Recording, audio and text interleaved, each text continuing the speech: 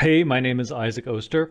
I'm a lead technical artist in the games industry. I've been doing a deep dive on everything landscape in Unreal 5.5 and Gaea 2, and I'm excited to share a few helpful tips and tricks with you. This tutorial series covers everything you need to know to begin building landscapes with Gaea and Unreal. It covers how to generate both height maps and tiling static meshes in Gaea, how to set up a landscape actor, and how to build a layered landscape material with nanite displacement using Quixel Megascans, the texture graph, and Gaea texture data. Let's jump in. All right, so here we are in Gaea 2. You can see the license here. I'm at 2.0.4.2 Indie. And what that means is I can export textures at a resolution of up to 4K. The free version is limited to 1K. That's a little bit important, but you can make a decision whether or not it's worth upgrading if you haven't already. You can export height maps up to 4K with the free version. So you can actually get a lot of important data out without having to spend any extra money. So down here, this is our graph area. We have some attributes that we can modify for each node that's selected. This is another way of looking at the graph. When you're ready to export stuff, you can look at your build settings here. This little button right here will give you access to how you want to export the various nodes. And you can look at your data that you're generating here. So you can see I click on this little green circle there. I can go to visualize data, and it's going to look a little bit different because right now I have this color node selected. If I wanted to grab one of these geometry nodes down here, you can see that data is represented as a grayscale image because it's actually showing the height displacement here. So we'll get into some of this in a little more detail shortly. You can toggle the sky off and on, and you can change the position and brightness of the sun without the realistic render, though that's not really going to be showing it too much. You can also change the resolution. This is actually has a significant impact on performance. So while I'm doing the demo, I'm going to leave it at 1K. And then if you wanted to see what the final result is, you can bump it up to 2K or 4K. So let's go ahead and build something from scratch now to explore how some of the stuff fits together down in the graph section. We're going to begin by looking here in terrain, and then landscape, and canyon. It's going to add a canyon node. Once that loads in, I can also just right click over here and type in part of the word canyon, and it'll pop up. Let's zoom in just a bit. So I have two canyons here, and if you look over here in the parameters, what you'll notice is they are almost identical. The only thing that's different between the two is the seed. So the seed is going to be a random number that gives you a similar but different result. So if you like how something looks and you want to just give it a little bit of a different output, then you can just change the seed to some other number and you will get a different value, right? Okay, so there are a variety of different things that we can modify with the canyon node here. We can change the scale, and if I modify that, you'll see what the result is. A very low value gives you basically a straight line with a whole lot of stuff going on that line, and a larger value is going to give you a much more diffuse canyon, right? So something in the middle might make sense there. If I wanted to reset any of these values, I can right click and then either type a value in directly, or I can hit this little icon here, which will set it back to its default value. We can look at the effect of reducing the slot value. That's going to basically make everything a little more level on the top. If I increase the slot value, it's going to spread it out a bit, right? So this is kind of a nice look because you can get this flat plane with a ring of sort of mountainous stuff around it. Let's go back to something a little closer to the default. We can get a similar look here playing with valley, right? Start to get that same kind of idea. All right, and there's some other things in here you can play with, depth and seed we've already talked about. So a very important thing that you can do here, I'm just going to duplicate this node, just a Control D there, and I'm going to change the seed. So now I have a similar but different result. I want to combine these, but before I combine them, I want to rotate this one so that the mountains are on this side and the flat area is over here. So I can pull off from out and type in transform. And in the transform node, I have this option here of setting the angle. So I'm going to right click and type in 90. You can see on the very edge, we're going to get a little bit of stretching, but we don't need to worry too much about that. So now I need to combine these. So I'm going to pull off of the top one, type in the word combine, and then plug from the out of the transform into the bottom here of combine. And you can see now I'm getting an average of those two inputs. There are a lot of different ways that you can change the result that you're getting, and a lot of it is going to look a little bit similar to Photoshop if you're comfortable with that tool. I'm going to go ahead and set this to visualize data so we can see what this looks like for the first canyon.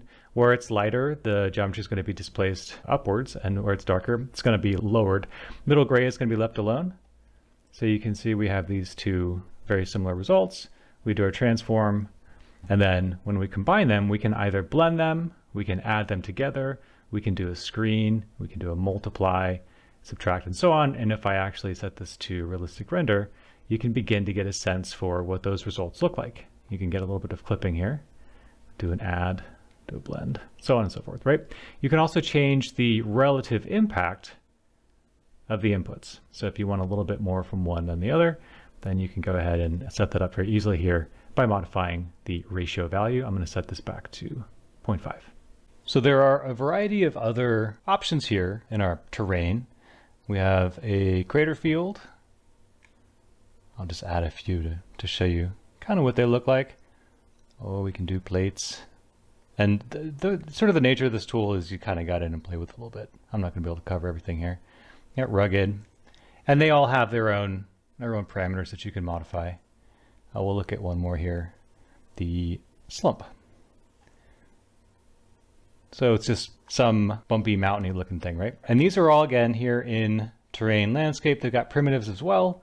You can do a crater, which looks a lot more simple because again it is a primitive. And then we can do mountainside. So the mountainside, it's got a lot going on. You can play with some of the style stuff here. And this is actually how I built the piece of geometry that's a static mesh as opposed to a height map. So let's go ahead and get rid of some of these. I'm actually going to keep mountainside around. Get rid of slump, and we don't need this stuff anymore. So once you've got a piece of geometry that you are kind of happy with in terms of the overall shape, the next thing we can look at here is going to be surface. In surface, there are going to be a lot of interesting things that you can do. So I'm going to go ahead and we will look at, we can do craggy. And what you notice is if I just add a craggy node, it doesn't do anything because it needs an input. So I'm going to plug from mountainside into craggy, let it process. And here you can see the result. Craggy is an excellent name, right? This is exactly what it looks like. So with craggy, again, there's going to be some things that you can modify. If I wanted to make them a little bit smaller, less steep, change the shape a little bit, whatever. But if I wanted them to only occur at a certain height or a certain slope, there's an easy way to control that. I'm going to click down here on this little icon, and you can see there's a mask by slope and a mask by height option. So I'm going to select height, and you can see here it's only showing up in kind of the middle space, right? And that is reflected by this window here. I can make it, a wider window, and I can drag the whole thing. If I hold the Shift key, you can move it in pretty much real time, which is a neat impact there. Let's add one more. I'm going to just continue on the train. We're going to do a sandstone. Sandstone is also here in surface. And the sandstone is going to give you these striations, this layered effect. And you can increase the passes and the iterations, which will take a bit of time, but it's going to punch a little bit more detail in. Kick up the iterations. All right. And let's go ahead and do another one of those mask by height. I'm going to hold Shift so I can move the whole thing. I just kind of walk it down. So it's kind of in the middle there. So that's looking interesting. The next thing that's very important here, and there's a lot of other stuff in surface that's definitely worth exploring. Well, maybe I'll do one more. So this rock noise here, we'll just throw a rock noise in. And this one doesn't need anything to be an input, but obviously without something else, this is going to be a flat plane. So I'm going to plug in from there, and that will give us some bumpy stuff. And once again, I'm going to add a mask by height, and this I just want at the top. So we just get a little bit of break up there at the top, and that's lovely. All right, so there's a lot more stuff in here. It's all definitely worth playing with, but before we spend too much more time worrying about the surface, the next thing I want to do is look at simulate. There's a few erosions. There's going to be easy erosion, erosion, and erosion 2. Easy erosion, once again, is going to require some inputs. We'll just go ahead and plug it in. And it's going to just give you this erody stuff. It doesn't have too many details. You can just pick from some presets, hence the easy part. Can take a little bit of time. I'll let that kind of process. Whatever, you can kind of see the result there. The ones I like are, I think, exposed, rocky. I don't want it to be too intense. You can reduce the influence, obviously. But it's pretty melty, right? So we can grab erosion 2. If you do erosion 1, or just a regular erosion, it'll kind of say like, this is an old node. You should try erosion 2. So I'm going to just grab the duration and walk it back, so you can kind of get back to effectively your original state, or very close to it. But you can see we're starting to get some nice deposits, some erosion. All that is very, very lovely. You can change the scale. If you reduce it, you'll get lots of little rivets, and if you make it larger, you'll just get some bigger ones. Down cutting is going to be like how deep those little trenches are, so that can be a nice thing to control as well. And then there's other stuff that you can play with, right? But we're kind of just showing a few options. Okay, so I think we're probably at about time for this video, and the next one we'll talk about how to colorize this. So stick around for that.